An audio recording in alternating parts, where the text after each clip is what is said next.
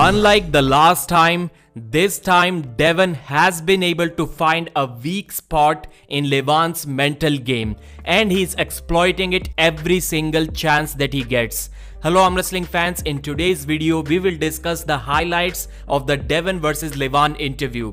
Is Levan's mind game, his trash talk game, falling apart with age? Evgeny Prudnik's comeback, he may not be as strong as we think he could have gotten after more than 1 year of recovery. And finally, Denis Siplenkov's current shape update. So let's start. Levan, you basically lost to Hermes. Whether you want to admit that or not, anybody who really loves arm wrestling struggles to find your victory. We know by now that Levan absolutely hates it whenever somebody brings his last 2 rounds loss in the Hermes Gasparini super match, basically discrediting his earlier 4-0 domination over Hermes Gasparini. Well, it wasn't really domination in a couple of rounds, but still he won fair and square. So after these comments, I tried to go back to Levan's reaction video, which was uploaded right after the Hermes versus Levan super match, in hopes of finding something different there. Maybe Levan is just trying to trash talk and get into the head of Levan by saying those things, and he truly doesn't believe them. But no, I was wrong. Levan said those exact same things even back then as well. So it looks like he really believes that Hermes could have defeated Levan that day. First, when you make a guy not even want to get back onto the table, yeah, guess what? You beat him. You really beat him.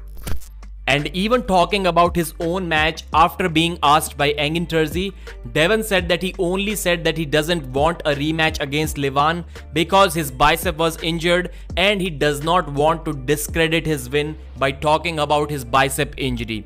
He wanted Levan to have that moment. He didn't want to make any excuse which can discredit Levan's win, just like we saw in the Hermes Gasparini match. But the truth, according to Levan, was that he would have won that match. He would have defeated Levan if it wasn't for the bicep injury. So now we can see Levan getting attacked back and forth from every single direction. Even Hermes Gasparini has uploaded a video calling out Levan Saginashvili to stop crying and to stop making excuses about their match, which he already won.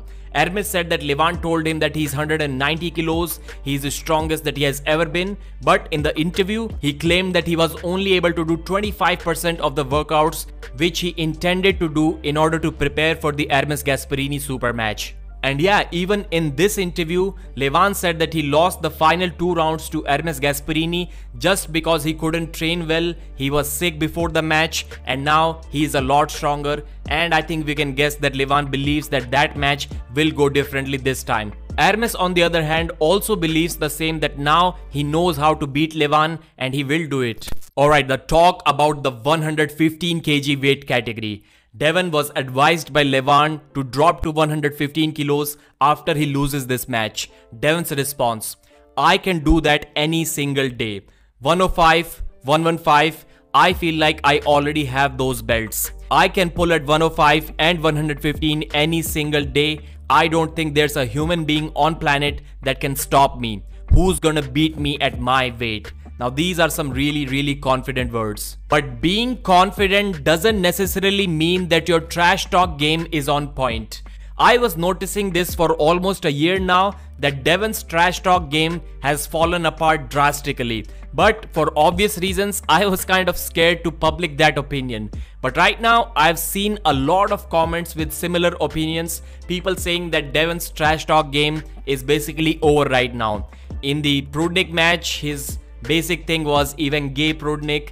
Then Denis Siplenkov was also termed as gay. Then Georgy Svetkov. Then Levan is also a woman, talking about genitals and stuff. So this is the level right now. Not saying that Levan cannot do that, or maybe I am saying that Levan cannot do the level of trash talking, the quality of trash talking that he used to do back in the day. And that's pre-match hype stuff. Even the during match trash talks. I mean, let's compare I am way too strong Jerry. I thought you said you wouldn't quit Dave. 1 more year Matt Mask. So these things were really high level in my opinion. And right now, just watch Levan's matches. The trash talk between the matches, mid-match, It just doesn't exist. Maybe there is a relation between being funny, being witty on the table, and being strong. The stronger you get, the less focused you are about these small things. And maybe that's what's happening to Levan. He is more serious right now. The fun element inside him is slowly going away with the amount of strength that he's gaining. I wouldn't say this is just my opinion because many people believe that right now. What are your thoughts about this? Please mention in the comment. So Evgeny Prodnik recently competed in the Kalina Arm Wrestling Cup, which was a qualifier for East versus West. I don't believe Evgeny needs to qualify to compete at East versus West because he is the former East versus West. So after the event, after he won his class, he tried to practice pull with Sergey Kalinichenko. Outside of straps, they were kind of equal, but in the straps, Kalinichenko dominated him.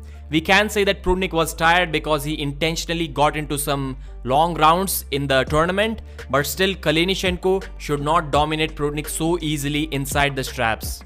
Let's see what shape Prodnik is able to get himself into in his upcoming match at East vs West 13, which hasn't been announced yet. So speaking of the physical shape, Denis Siplenkov is looking lean, and I'll say, which sounds crazy, he's almost looking kind of skinny, which is absolutely unrealistic to say because the man is less than 6'2", he's weighing about 120-125 kilos, absolutely shredded, and he still looks kind of skinny. That's amazing. But what I heard from some of the guys who are close with Denis, that right from the Devon Laird super match up until now, Denis has been basically on no juice at all. So the bare minimum stuff that these bodybuilders and powerlifters and strength athletes take when they are completely off season, Denis has been only on that. That's why when we compare the photos from the Devon match and now, it's clear, the difference is clear. He's not in that shape right now. He will be in the future, but not right now. But as of now, watching these King of the Table practices, it looks scary for Denis to compete against Hermes Gasparini. And once again, they are revealing some of the weaknesses in Denis's game. Let's hope Denis is able to get to a new level and give Hermes Gasparini a good match. Thanks for watching, like the video and subscribe.